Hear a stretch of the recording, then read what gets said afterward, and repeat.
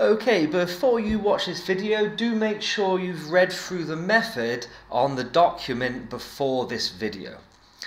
So let's imagine now that a student performed that method exactly as it says on the document, only this student burnt a larger mass of ethanol and they accurately recorded that larger mass burnt.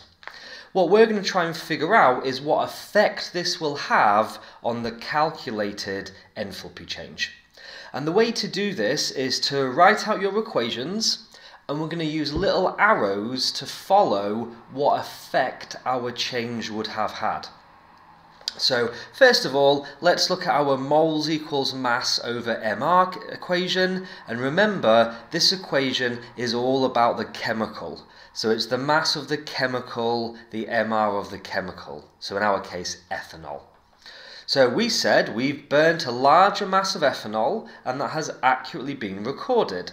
So our mass of ethanol that we've recorded has increased. The mR stays the same. I'm going to put a little dot for that. Now in maths, if you increase the top of a fraction, you increase the final answer. So by burning a larger mass of ethanol, we have burnt more moles of ethanol. Let's do the same for heat equals mc delta T. I'm going to ask you to stop the video for a second, have a think about which of these values would be affected by burning a larger mass of ethanol. Once you've finished with that, restart the video and I'll go through it. Welcome back. So let's have a look then. This is the mass of the solution. Now our ethanol was not being added to the solution, so by burning a larger mass of ethanol, we have not affected the mass of the solution. We've also not affected the specific heat capacity of the solution.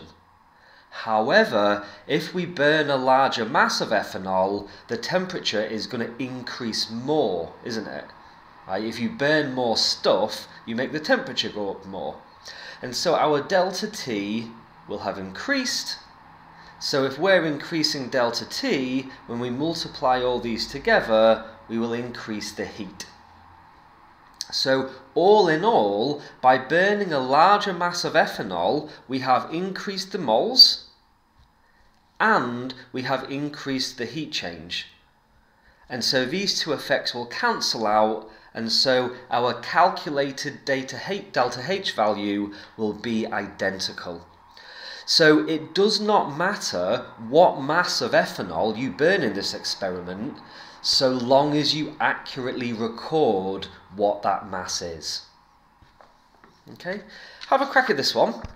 So this time, again, exactly the same experiment, but this time the student burnt a larger mass of ethanol, but they didn't record it as being a larger mass. They messed up their mass measurement.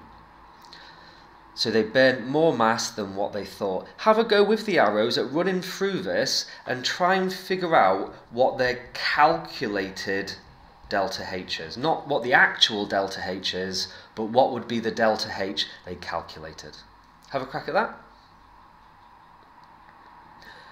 Welcome back. Well, if they added more mass but didn't actually record it as being a larger mass, as far as the student's concerned, the mass is the same. And the mR is the same as we've got the same chemical, therefore, as far as the student's concerned, the moles will be the same. However, if they burnt a larger mass of ethanol, when they look at their temperature readings, they'll find that the temperature went up by more. So their delta T that they will record has increased, therefore the heat has increased, so our moles that they think has stayed the same.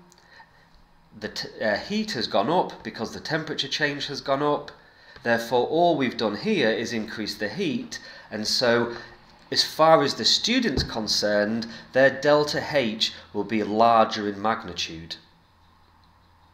So as it's an exothermic reaction, it will be more exothermic.